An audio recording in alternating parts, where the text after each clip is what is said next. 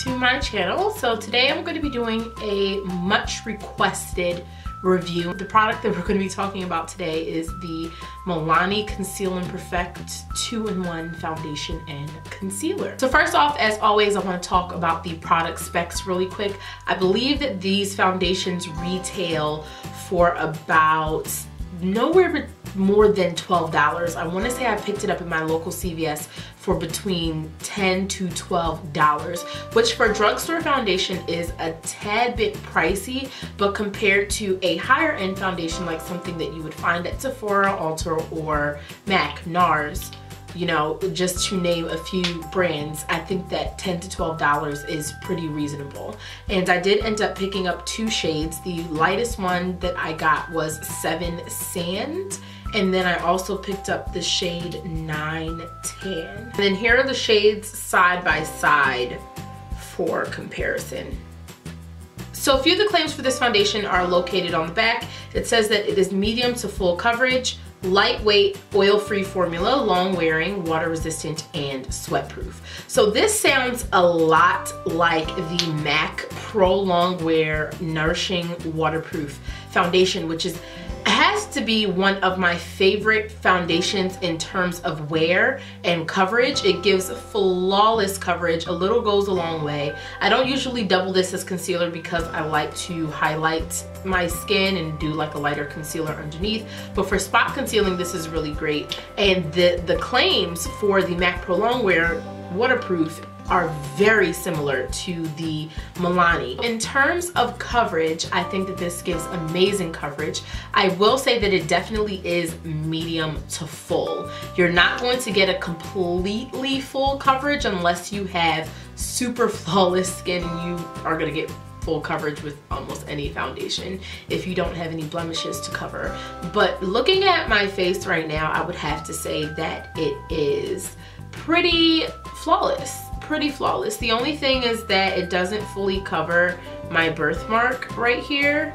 As you can see, you could probably still see it coming through. I don't want it to cover. People always think that I'm trying to cover my birthmark, but I'm not. I really do feel like within 4 to 5 hours, I noticed that my face is shiny, especially on my nose area. So is it oil-free? I would have to say it's oil-free based on their ingredient list or their claims, but does it keep you oil-free? No, not by a long shot. Water resistant, I will say that it is resistant. It is not waterproof. So do not go thinking that you can get in the water and wipe your face and do all that. No.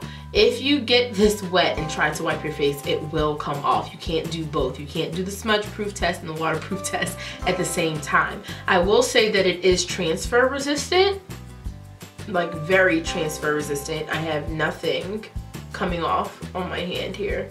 It definitely is transfer resistant. And even when I do get oily and blot, it really picks up mostly the sebum from my face. It doesn't pick up too much of the product. I would have to say that my only downfall with this product is the coloring.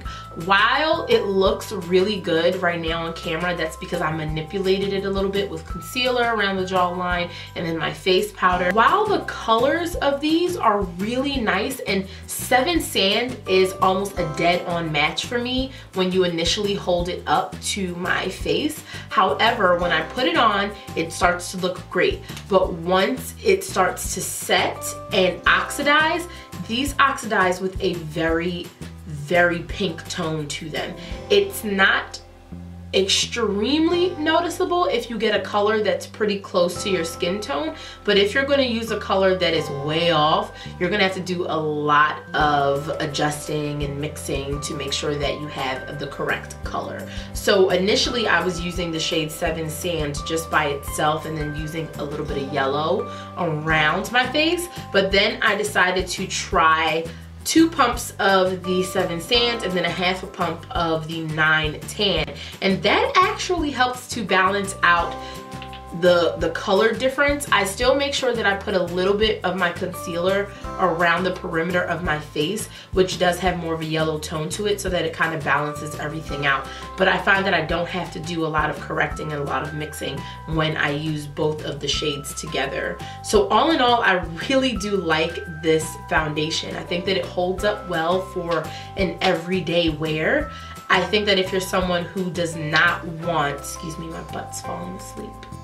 If you're someone who's super oily, I wouldn't deter you from trying this foundation just because I feel as though it's not oil control, but that doesn't mean that it's going to make you super, super oily. It is oil free, so it's not designed to add any oil, but I don't think that it's going to control oil by any means. So you can definitely give it a shot if you're someone who has oily skin, but if you're someone who has dry skin, you're gonna like this a little bit more. I would say combination dry, not super dry, because this does have kind of a demi-matte finish to it. So that is it, guys, for my review on the Milani Conceal and Perfect foundations.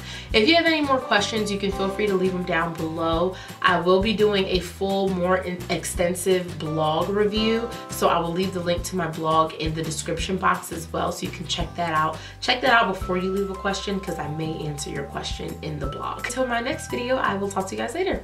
Bye.